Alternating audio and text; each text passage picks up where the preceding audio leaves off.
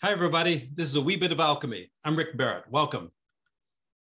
Today, I've got a bunch of questions from people, and we'll take them one at a time and start to explore it. So, take the first one, which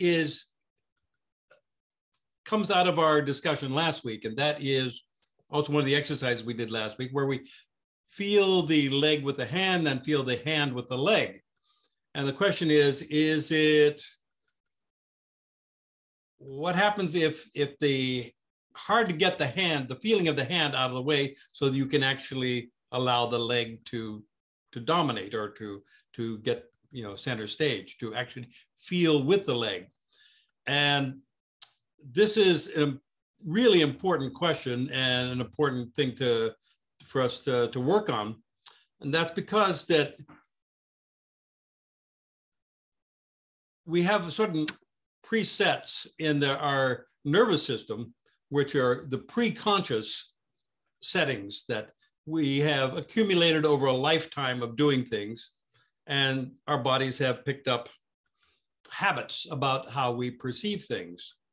So what we're actually asking to do in this case is to flip it around and take what is pre-conscious, that is not yet conscious, and make it conscious. And so what we're doing in that case is whenever I put my right hand on my right leg, say, my right hand it has many more neural connections than my right leg. And this is probably true of most people. Most of us have a stronger sense because we use our hands a lot more than we do our thighs. And so there's the neural connections we build up over time are much greater in the hand. So naturally we're going to feel, and our brain ordinarily just mushes them together, and it just has the feeling, and it doesn't really differentiate between the information that is being presented by the sense neurons in the skin on the leg and the sense neurons in the palm of my hand, my fingers. So what the exercise is about is to consciously override that pre-conscious impulse to just mush them all together. And the other pre-conscious impulse, which is to just feel with the hand and to say, oh, I'm actually want to establish more connection between my brain and my leg, and learn to be able to consciously switch which parts of my sensory neural network I'm activating. When we do this, we're bringing the conscious awareness to the pre-conscious mind, something which has happened 1,000 times, that is feeling with 1,000 times, 1,000,000 times in your life, where you're feeling something with your thigh, but you don't even notice, not unless there's pain involved. So, but if you just try right now, just put your right hand on your right leg and bring your awareness to your hand and feel through your hand and feel the leg. And if you're wearing pants, then you feel the pants that are there. And then you'll also be able to feel through the pants and notice that there's a mass on the other side. So just get that feeling in your hand and just take some time with it.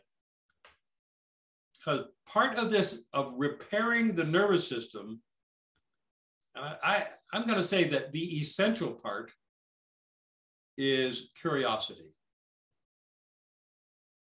That if you're just doing this because Rick said to do that or whatever, then you're probably not going to get much out of the exercise. But if your hand is feeling into your leg and is actually curious about what's happening there, but also curious without getting into the story, curious about without getting into a story. Oh, I'm not really feeling my leg. I'm really feeling my pants, and my pants, they're made out of cotton and blah, blah, blah, blah, blah. Then you missed it. Back up. and just feel without a story. Now we're going to reverse that and feel with your leg. So in order to do that, take the hand away and just see if you can sense, let's say, your pant leg, your pants with your thigh. See if you can feel your pants.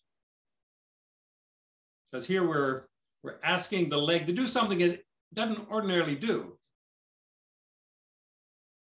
Even though it's happening on a preconscious level, but to actually report out loud what it's saying, what it's feeling, that's asking a lot of a leg, but we're doing it. So you feel that. And so just you're establishing that sensing, that sense of feeling with the leg. So it senses that there's something there, even if there's no story, and better if there is no story. So then now you put your hand on the leg and notice that there's a different feeling there. You take the hand away and there's a different feeling, and put the hand back and you take it away. And each time you just feel, and you feel, and note that there's a difference without getting into the details of the difference. Say, oh, well, there's more heat when my hand's there, blah, blah, blah. Say there's a sense of heaviness or no. We want to just feel and take it away. And so that, just doing that, just being able to sense with that, consciously overriding your habits, you're bringing parts of your nervous system out of their torpor. They've been asleep and you're waking them up. And anytime you do that, you are generating growth in your nervous system. You're generating new neural connections and possibly even some new neurons. And something which 20 years ago, that was impossible, but now it's happening. Now it's a scientific fact, even though we always assume that you have a certain amount of neurons and they're going to die off and then you're dead.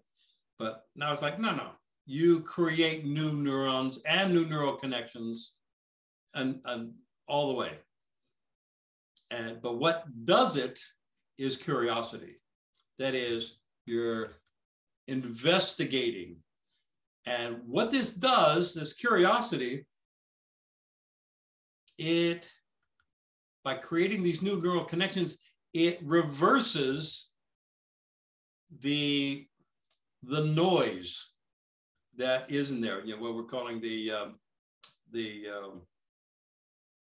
epigenetic noise, which some scientists are saying is the cause of the symptoms of aging, is the epigenetic noise. That is, epigenetics being the science of how environment affects the gene expression. So we're saying that if you change the environment, both internal and external, that is, you're not surrounding yourself with a hostile environment, you're creating a fairly supportive one, and also your internal environment is not hostile. That is, you're not overstressing, or you're not having negative stress where you're tearing yourself apart by the stress, but you're actually able to create coherence, energetic coherence within the system. Then you get that there's, you reduce the epigenetic noise by creating more coherence. So we practice this. You can practice this if you've got feet and you feel the floor with your feet and you say, I'm going to feel the floor with my left foot. And you do that. And then you say, okay, now the right foot. And you do that. And then if you got shoes on, you feel your foot in the shoe. You feel your socks. And when you're doing this, the whole system becomes more lively. You start to regenerate your body mind by creating this supportive epigenesis, the supportive internal environment. Okay, any questions on that? Thoughts? Anybody?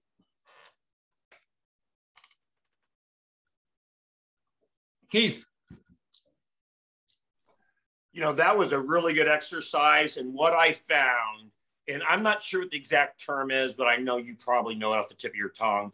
I don't know if it's visual projection, but just trying to imagine that reaching out and trying to feel something. And the only thing that you have to feel with is the appendage that you're trying to feel it with, whether it be your thigh or to be your foot. And it's just something that helped me just try to use as an exercise that, you know, I was in my mind tied up and I needed to see what this felt like, but all I had was this appendage and it really just kind of helped. So that's just me working my way through it, you know? Thanks, Keith. Peter. Yeah, you know, this is extremely interesting. It reminds me a while ago, a friend who's an expert in healing, body work, exercise was showing me some exercises for my hip joint problems. And she showed me liminal movement, you know, sort of if you're just sort of moving up and down, you know, you're just barely moving or not actually moving. And the rationale was that it's a way of exercising the neuromuscular junction that will improve, you know, the function of that, you know, of those, of the, you know, well, it'll improve the function of the mind-body, you know, movement by enriching the, or healing the neuromuscular junction. It seems like a similar thing. You're kind of, anyway, just a thought. No, I thank you. That was actually quite beautiful, because that is what's happening, and that's what's happening when we're doing Taijiquan very, very slowly, is we're exploring those liminal movements. When we take our attention away from, am I doing it right? And we're putting it on, what am I feeling? And really slow it down and actually feel that the tiny movements, then we can explore and reify those neural connections at that transition point. So I love that. That's terrific. We particularly see that in you know, when we're place the intention to move but don't move. This is something we do in Yichuan a lot. It's, you know, move but don't move. And so the intention is there, and you're feeling everything geared up to do the movement, except you have not given the muscles the command to contract. And consequently, you get this energy buildup that comes from being at that liminal point. So that's a great point there, Peter. Thank you. Scott. Something just occurred to me. I tried to feel my one knee with my other knee, and since they're, you know, different, it occurred to me: this could be used as a way to? Could this be used a way to like balance and train something that's out of balance? Like if like one knee's out of balance, or one knee's damaged, or one hand, or whatever. You think absolutely, that would... Absolutely. You know, well, you'll find that most people, the nervous system is not balanced. We don't have the same, we have a dominant side, in other words, and consequently through that pre-conscious habit, it doesn't get, the non-dominant side don't get no love. And so if you can consciously, let's say you always pick up your teacup with your right hand, you consciously pick it up with your left hand and feel, then you are going to be changing your brain as you do that. You are taking volitional control over a habitual action, which changes and which will have the effect of creating a heightened level of brain coherence whenever you do that. So I believe I personally have found that it does help to heal if you are able to direct your attention bilaterally and you're able to start to balance things out. Jonathan, you're on mute. You're on mute.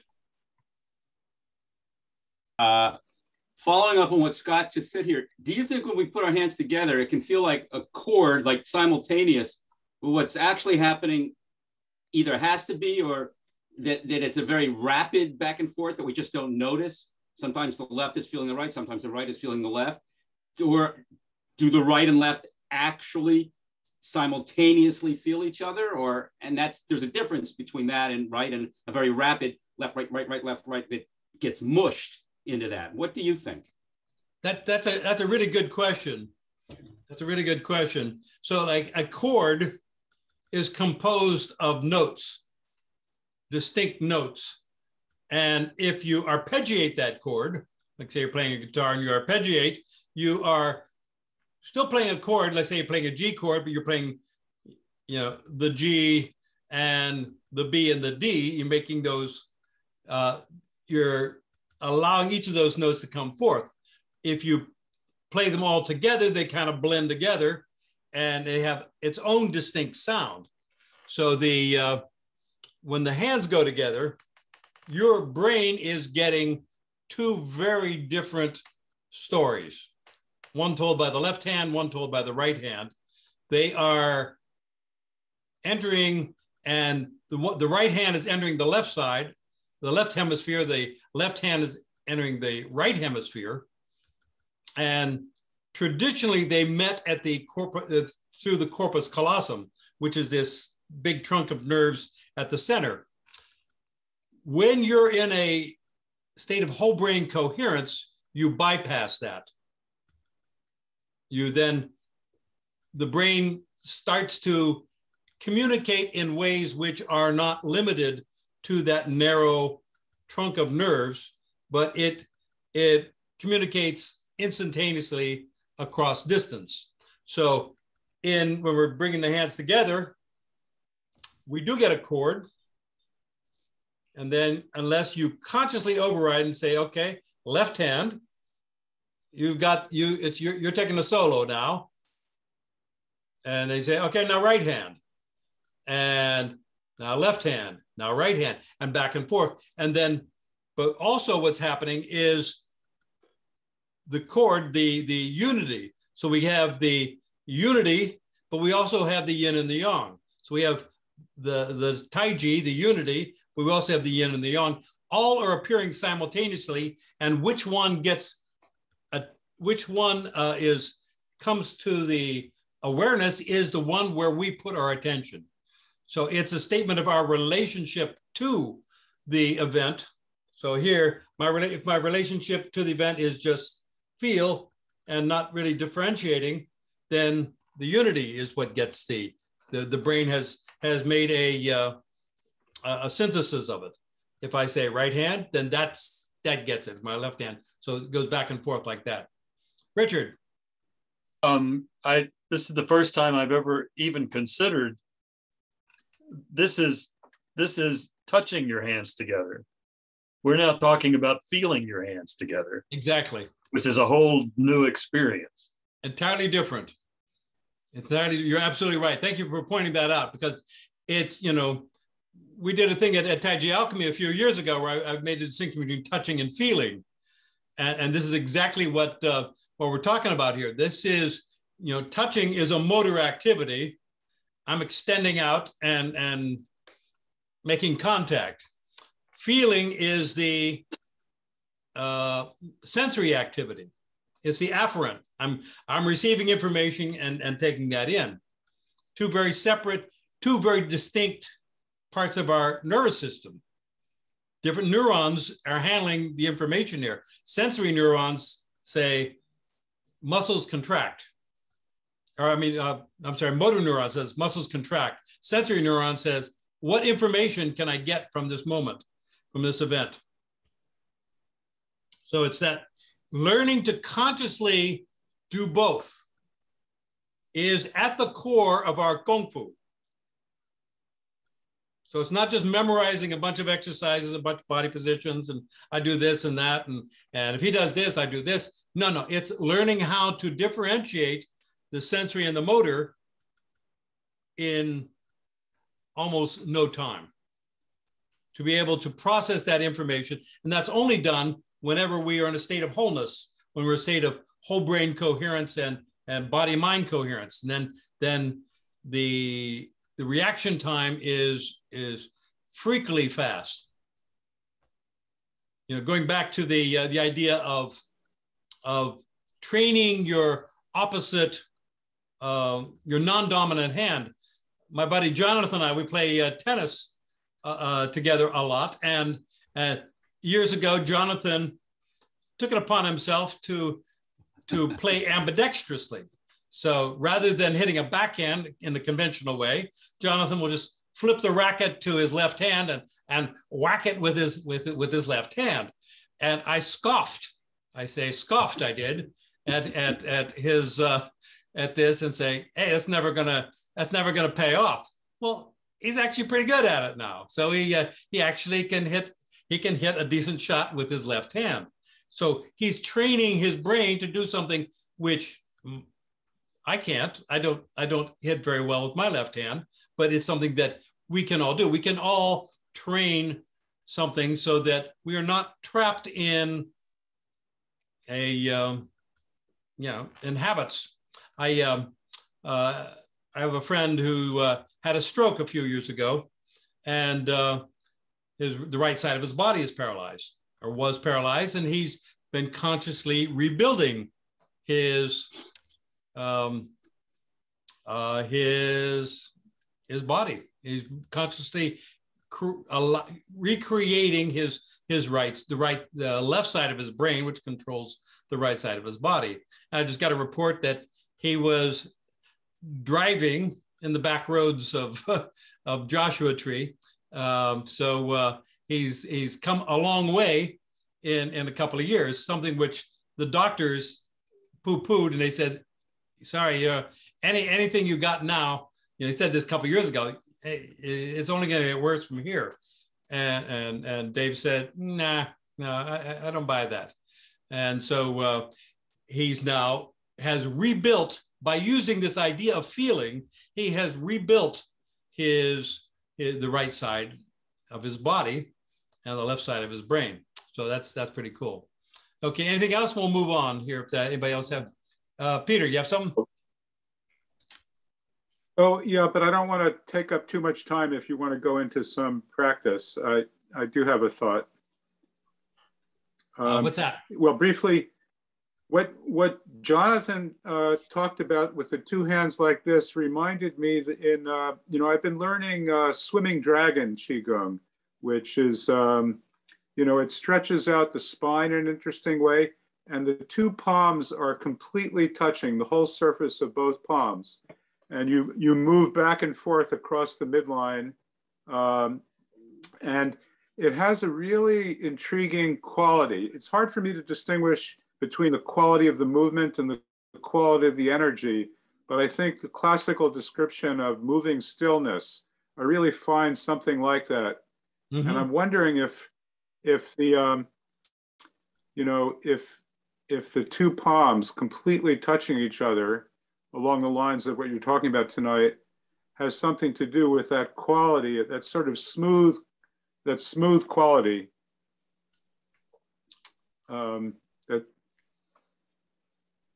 I can't speak to the smooth quality. I do know that swimming dragon is a very powerful form of Qigong, and but it's not one that I can speak authoritatively on. So I'm probably gonna take a pass on commenting on any phenomena you might be experiencing there, just because it's not an area I have expertise. Let's move on to the next topic, and that is something that Keith brought up, which is the spine. Actually bringing this idea of feeling into the spine. And so it's an area that very few of us, it would seem, do a lot of feeling on. It's not something that gets a lot of our attention unless it hurts. And if it hurts, then we notice it a lot. But if it's not, then it kind of goes back into the pre-conscious. But if you can bring awareness to your spine and get the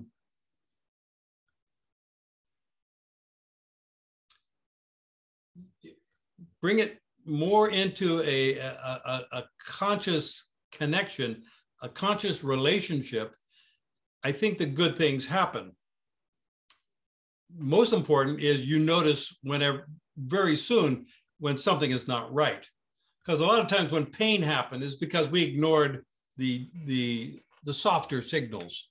If your back hurts, it's because you've been going la la la la la whenever the spine is saying, excuse me, we've got a problem here.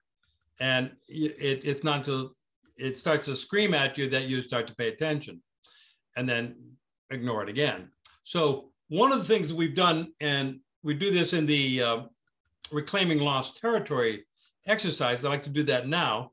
Haven't done that on this show in a while. And it heightens your awareness of not just your spine, but the muscles around the spine, because a lot of times they're hypertonified. They're like, they're due to the way we stand or sit or even sleep. The muscles are forced into position where they have to pre-consciously adjust to the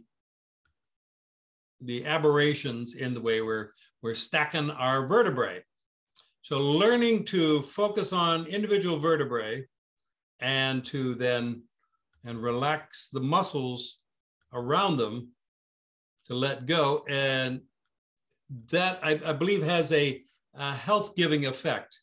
I think it allows for the energy flow to be much cleaner, less noise in the system. And since the spine is like the main trunk for the body-mind connection, you want to have a clean signal coming across there. So we want to clean out the noise that comes with excess muscular contraction, muscular tension, or even just misplacement of the structure. The way that if you're lined up wrong, then you're kind of creating these faults. So let's why don't we stand up, and we're going to do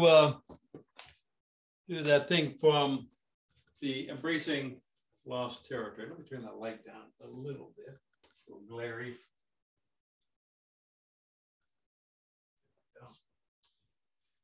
Okay, so the main idea here is,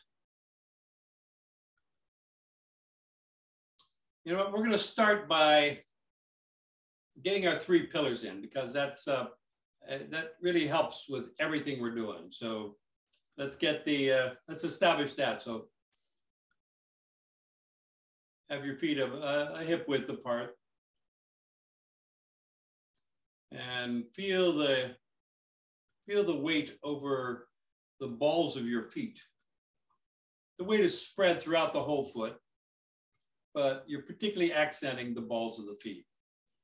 And just to mention it again, the ball is not at the center of the foot, it's along the big toe line. It's along the medial line, right behind the big toe, that big knobby joint there.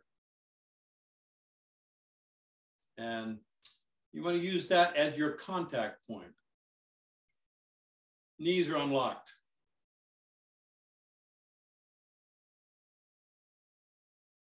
And feel yourself kind of settling down into your legs. Not bending the knees so much as unlocking them. Now reach with the crown point of your head Not the top of your head, but the crown point, just toward the back, where the posterior fontanelle is, the place, that hair whorl. So reach up with that.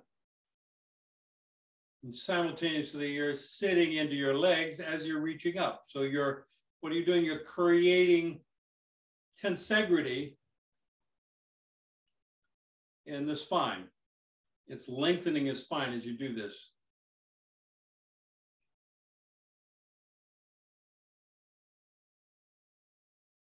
You tuck in your chin just a little bit and allow the jade pillow gate at the base of your skull to open. You're going to feel a lengthening in your neck, feeling gentle tensegrity there. You're connecting up the energy of the earth, the energy of the heavens. And your body is a conduit for that energy. You're opening up to the big chi. Relax your lower back. Allow your pelvis to level out. You're flattening out the lumbar curve a little bit. Dropping your coccyx, your tailbone. And on your tailbone, there's an energy point called the Wei Lu. So that's reaching down as you're, and reaching away from your knee one at the crown of your head. Those poles and oppositions are generating energy.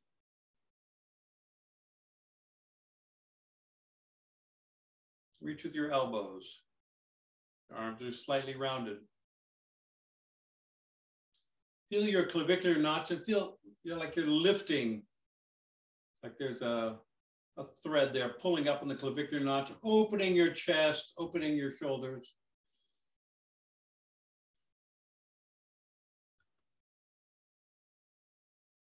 Point your index fingers, feel your energetic coherence.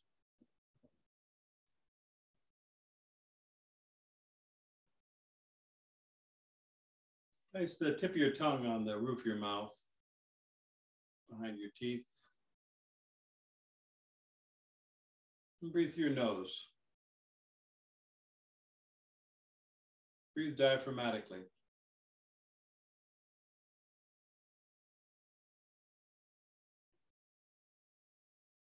Allow your body to get very sung.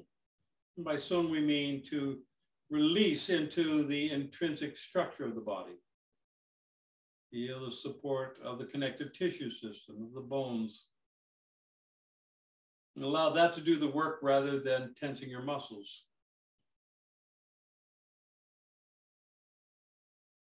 So now what we're going to do is to slowly unwind the spine. We're going to, starting at the base of the skull, and just gradually release the muscles and allow while still supporting with the spine underneath, we're going to let go of the muscular tension and allow the spine to go down. So doing it in profile, this is very accelerated. We're going to do it much slower, but the idea is that you're going to start at the very top, and one vertebra at a time, you're going to let go. And you want to feel into your vertebrae. So there is my cervical vertebrae. And then I start working on my thoracic vertebrae, my upper chest.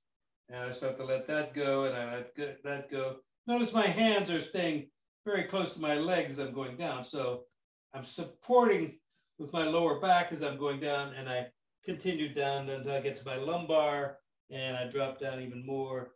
And so that's the basic idea. But we're going to do it now nice and slow. So we'll start. So get your position, reach with the crown of your head.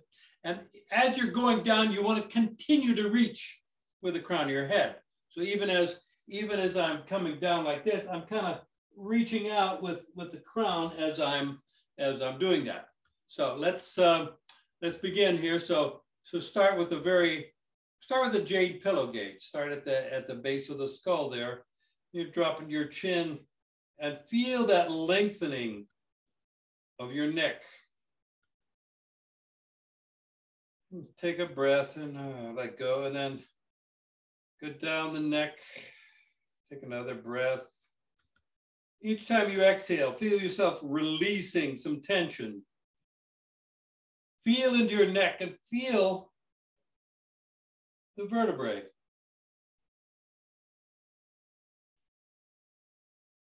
We're still in the cervical area right now. Just feel what that feels like. You're being supported by the thoracics. And you're feeling how your neck is letting go of tension. Now we're going to start on the thoracic, right there at that big one right at the top, and start to let that go. And breathe. And most of us are not going to be able to actually pinpoint each vertebra, but do the best you can. You're heightening your awareness. There's no pass or fail on this one. There's just, the actual attempt to do it. The trying is the doing. So the trying, the doing is what gives us the benefit.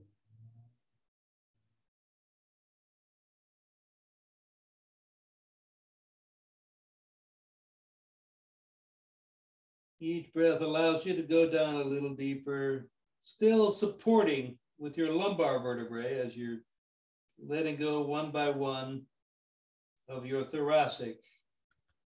You may have to check your legs, your butt. You want to let go of any extraneous tension there.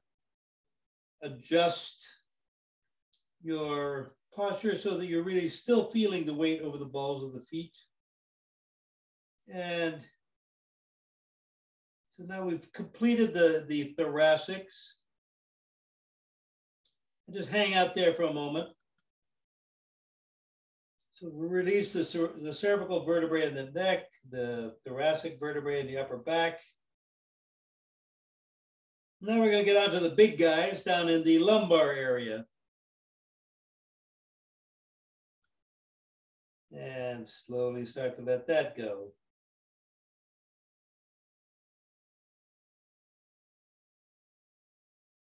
Most of us have 5 of those, so it's a shorter run, but there's much bigger energies involved.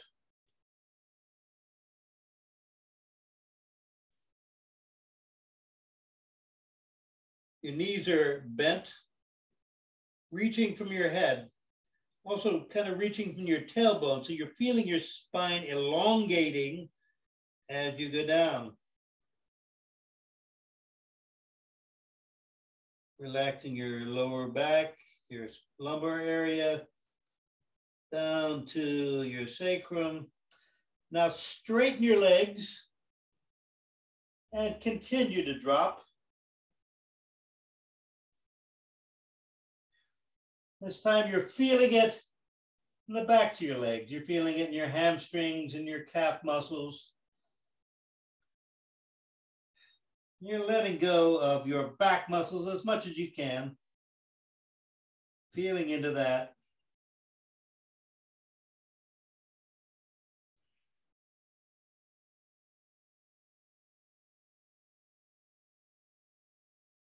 Just letting the weight of your body do the work. You're not forcing anything. Now, bend your knees, sit down, and slowly come up. Straighten your legs out a little bit. Begin starting to stack up your lumbar vertebrae. We'll do this a little faster. Now begin your thoracic vertebrae.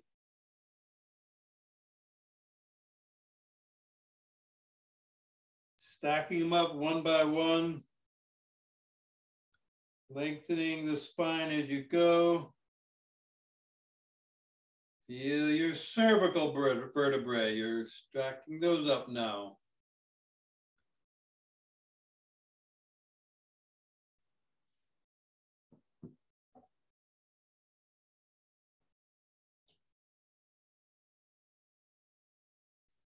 Now just feel into that. And see if you can find a sweet spot there of alignment for your spine. Where it just feels right, it feels centered. You're in central equilibrium. And bring your hands up and reach with your elbows, your wrists open and arch your back. Breathe and allow the weight of your arms to open your shoulders, open your chest.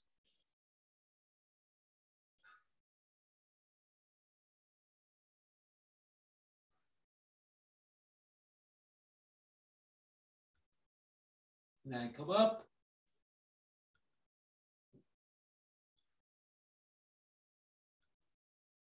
Put your hands down.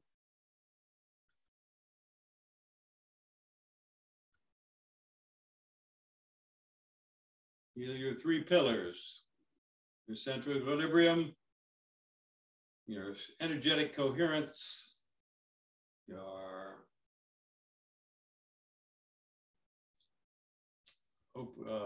unkinking the hose. And feel the energy in your hands. Feel it throughout your body. Feel everything circulating. Feel the circulation of your blood throughout the body. Feel your spine.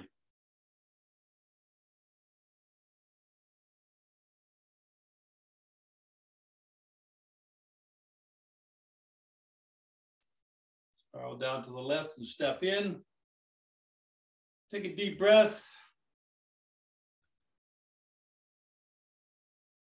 And exhale and disappear the chi. Empty out. Allow yourself to dissolve into that emptiness.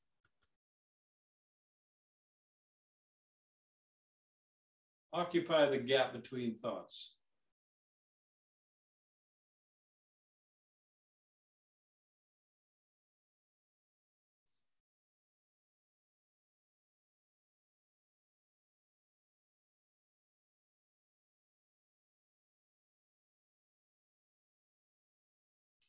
Great. Take a seat, please.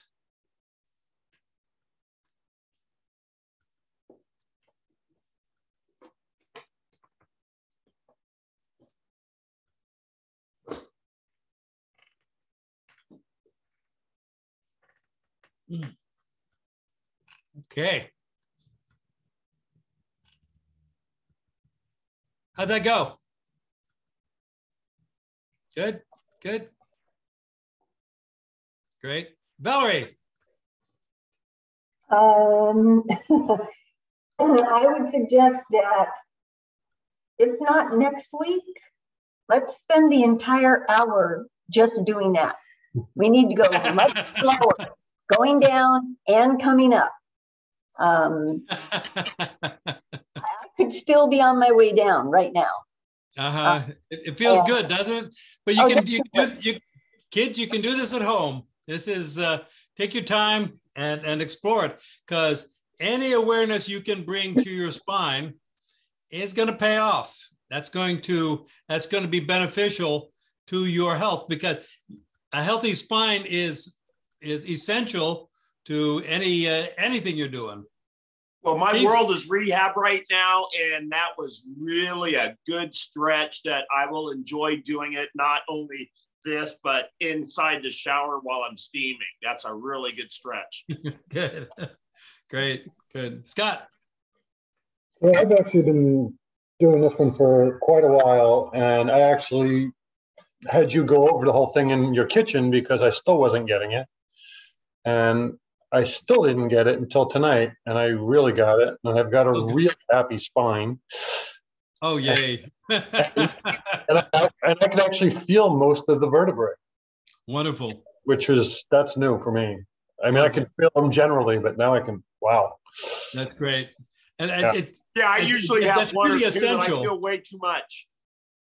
That's really essential, Scott, because it is the feeling that makes that thing work. You know, it's not just, oh, I'm going to do this happy stretch and it's going to be nice. And, you know, it's the feeling. It's actually bringing your conscious awareness to each of those little happy vertebrae and make them sing. And then you're bringing, you know, it's like the E leads the chi. So you're bringing chi to that area. Cool. Okay. Great. Okay, moving on. Yes, so a few weeks ago, we did a thing with ward off right, and we were playing with the Pong Jin. And well,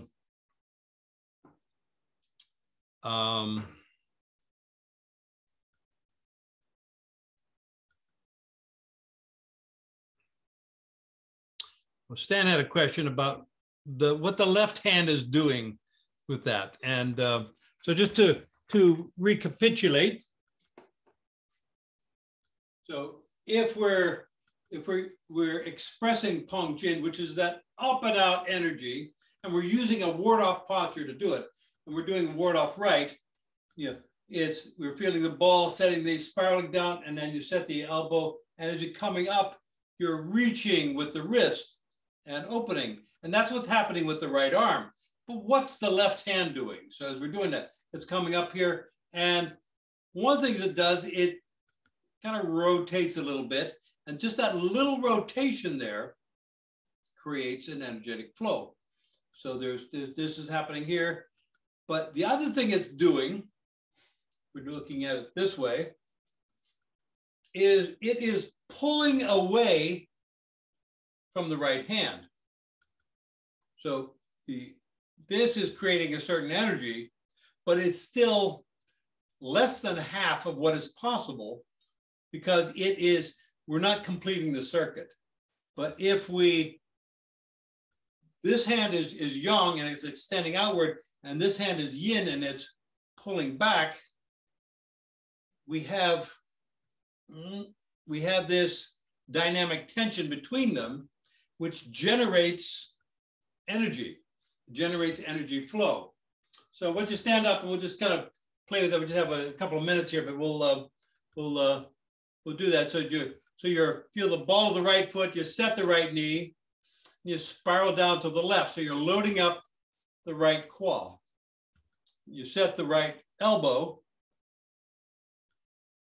and you are then, as you turn your body, you reach with the right wrist and feel with your right index finger. So that creates that energetic coherence, and you're reaching out. And with the left hand, you're pulling away. And like we were talking about before, it's move, but don't move. So you're feeling that pull, but you're not actually yanking it back. You're creating this opposition between the right hand and the left. And it is that opposition that enhances the chi flow and creates jin, creates that expression of energy through the body. So we do it again. We right ball, set the right knee, spiral down to the left, and then reach with the right elbow. And as you turn, you reach, you rotate the right arm, you reach with the wrist and turn. And when you get here, you're pulling back with that left hand and reaching out with the right. And that opposition is what generates the chi flow. So just as we were talking about earlier, your ability to feel the out energy with the right hand and feel the in energy with the left hand requires two different parts of your brain and your nervous system to make that happen. But in a superconscious state, you can do that. You can make both happen at once and just feel into that. And it is the feeling that enables you to get into that superconscious state. Any questions?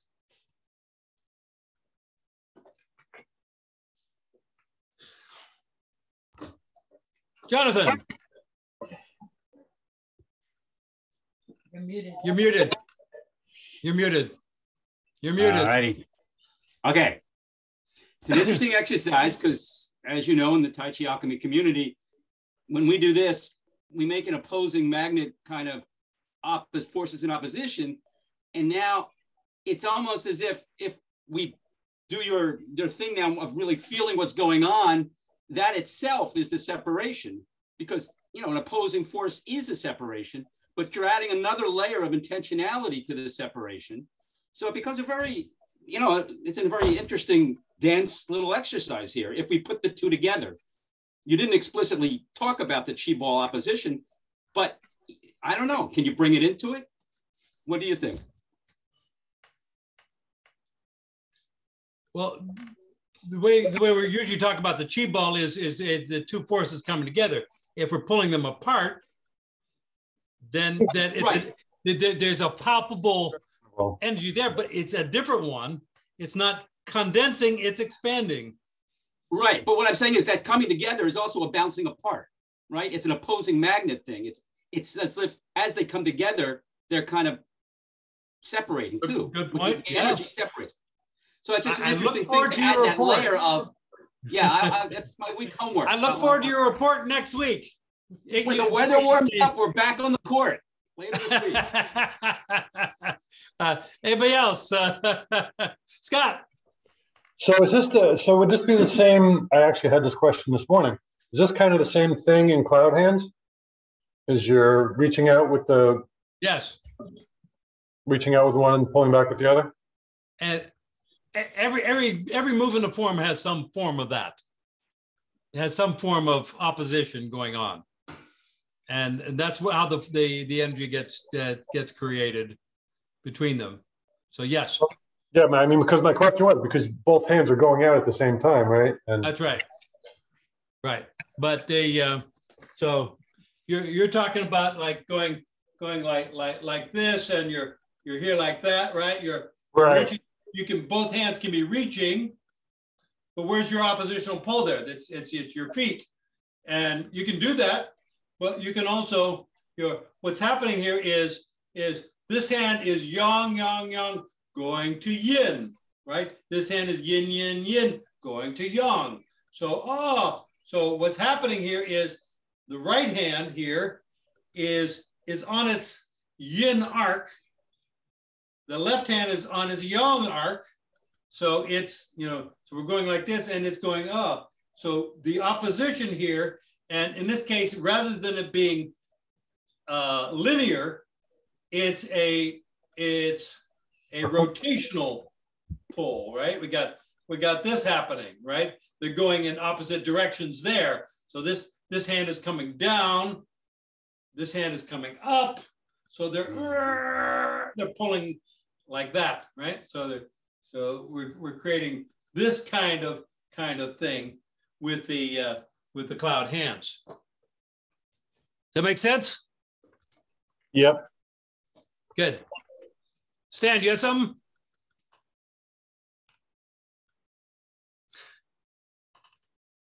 You're muted, Stan. You're still muted.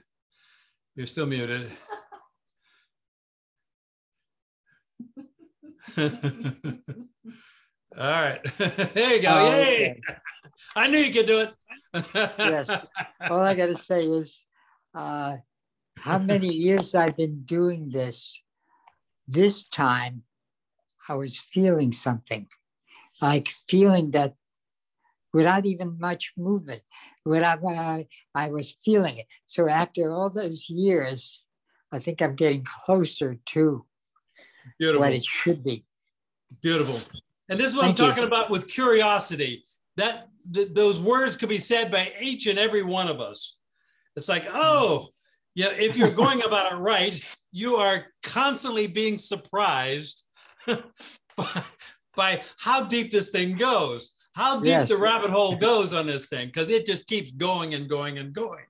And each layer is like, oh boy, more surprises.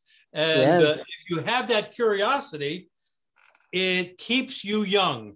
It keeps your brain active. It keeps your nervous system, you're regenerating your nervous system as you're going. So it keep it up, keep it up. Lynn. Thank you. I was definitely keeping it up. It was really working. And this energy here was connecting, and I had just like this ball of energy that was swimming around at the top of my head. And I'm like, okay, that just feels, you know, very strong and warm and golden and really nice. And then she's polishing her halo. I was polishing my halo. I need to, believe me. But then I asked Nick to check and see if he could feel it. And he said he could. Yeah, I could. So halo's real. It's like the energy. Right answer. But also here at the same time. Beautiful. Richard. You know, I'm always thinking too much, but it occurs to me that we're now building Tingen from the outside in. Explain. What we're learning about our own ability to sense, our own ability to feel is building the capability to be very good at feeling the energy of someone else. Yes, yes, you're absolutely right. Because the more you can familiarize yourself with the subtleties of your internal state, the more you can recognize those fluctuations that occur in the field around you. And you can say, is this my shit or is this somebody else's? And then you're able to make that distinction, and it then becomes automatic. It becomes like, oh, it takes no time. You recognize this long before it manifests in the physical universe. On the road. Yay. We're on Keep the it road. up. Okay. All right. Thank you all so much. This has been great. Wonderful. Thank you, Rick. Keep those questions coming in. I love it. I love it when we can get that participation. So appreciate it. Love you all. Thank you, Maria. Happy New Year. Yeah. Hello, Diane. nice to see you. Hi, Diane. Okay. Good night. Good night. Good night.